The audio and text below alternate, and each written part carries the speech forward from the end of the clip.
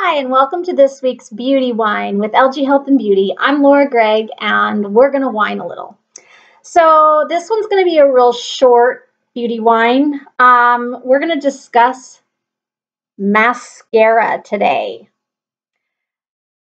It has got to be one of my biggest pet peeves in the industry is false advertising. And I'm not going to pick on this specific company. I absolutely love this company. I think they're doing an amazing job. They actually post pictures of real people using the real product. And I don't see, with mascara commercials specifically, I see these companies advertising long, beautiful lashes.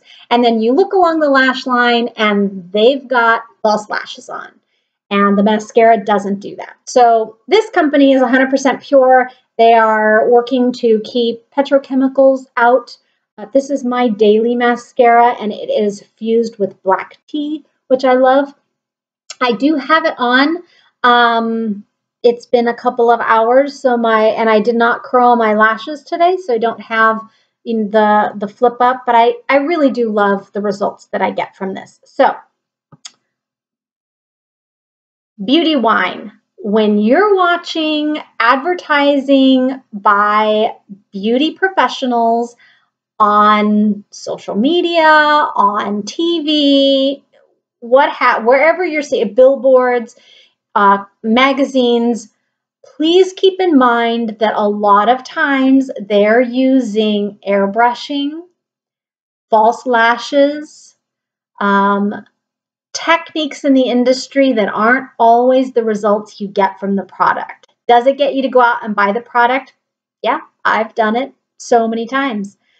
But, and the reason I brought up mascara as the beauty whine today is because that's probably the one I see the most false advertising around, where they say it does all of this stuff. And then the next thing you know, the picture is of somebody with false lashes. So make sure when you are buying something that you really read between the lines, look at the total product, try it out, make sure that you can return the product if you're not happy with it. Some stores don't take back product, so you want to make sure that you absolutely can get your money back. I love 100% Pure's return policy and exchange program. The only thing I can whine about them is that sometimes their product is out of stock. Actually, quite frequently their product's out of stock, and that's just because of the way they formulate. I'm sure they're working on that to fix the problem, but just be aware that false advertising is a big part of the beauty industry, unfortunately, which I hate to say. My little tip for you is mascara typically is only good for about 3 months. You should throw it out and buy a new one. 100% Pure's, black tea, love it. Go out and get yourself your mascara. Make sure you're not falling for false advertising. And I hope this beauty whine finds you well. Talk to you all next week. Ciao.